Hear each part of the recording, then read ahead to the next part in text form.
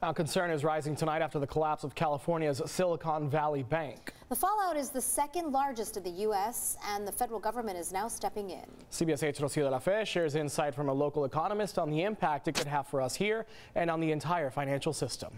The collapse happened after the bank failed to raise enough money to shore up its balance sheet. That led to a wave of people pulling money out of the bank, which caused it to go under. The nation's 16th largest bank is now under the control of the U.S. Federal Deposit Insurance Corporation. As people pulled their money out of the bank eventually collapsed. Its assets were being drained. Economics professor at the University of San Diego, Alan Jin, calls Silicon Valley Bank's failure significant. It's a major financial institution.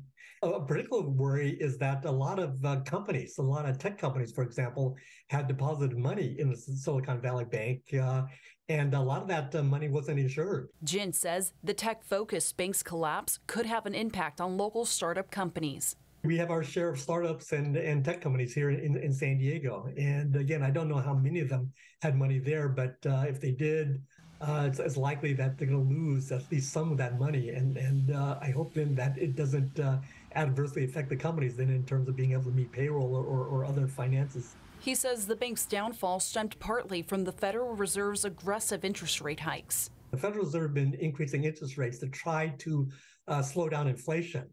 And what that did is that caused the initial public offering market, the IPO market, then to decrease, to be adversely affected. So companies, couldn't raise money through these IPOs. Jin says he doesn't believe more mainstream banks will be impacted. For a typical person who has their money in Wells Fargo or Bank of America or Chase or something like that, they don't have to worry.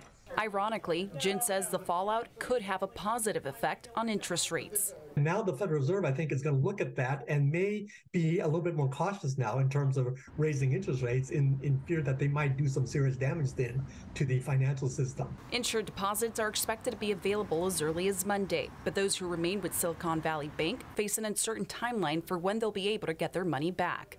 Rocio de la Fe, CBS 8.